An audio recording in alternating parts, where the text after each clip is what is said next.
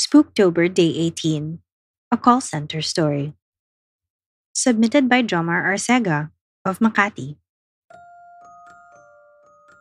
Jomar works the graveyard shift as a janitor maintenance staff for a call center in Makati.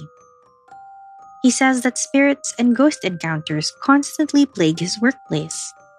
Spooky occurrences such as flickering lights, self-opening doors, sounds of walking in the corridors, and of course, the classic Junjun ghost are rampant in their building. Madalas, minumulto yung mga call center agents dito eh. Pero hassle lang kasi kapag may kababalaghang nangyayari, ako agad din tawag nila. Di nila alam duwag din ako.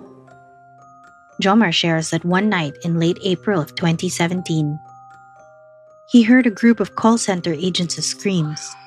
Many people quickly rushed to the scene to see all the lights of the hallway flickering and a panel of the ceiling on the floor.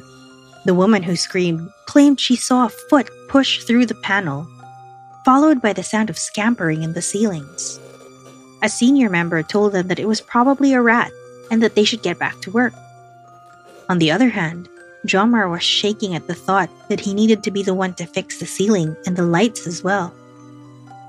As everyone went back to work, the lights luckily stopped flickering. Jomar started sweeping up the debris and the dust that had fallen from the incident.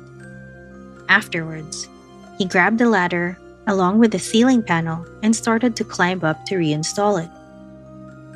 Medyo binilisan ko na rin kasi kung dagaman talaga yun, natatakot rin ako na baka talunan ako bigla. But as Jomar peered into the dark space of the ceiling, he saw what looked to be a ragged man staring down at him and smiling.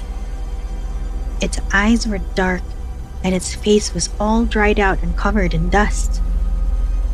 Napasigaw ako! Sabay lundag pababa ng hagdan tas takbo!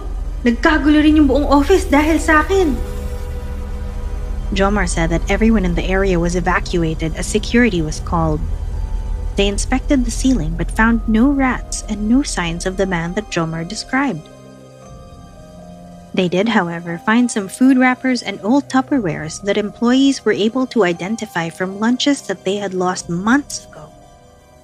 After an intensive internal investigation, Jomar said that management still blamed rats living in the ceiling. Jomar says that thankfully nothing like that has ever happened since, but sometimes he still hears heavy movements in the panels above him.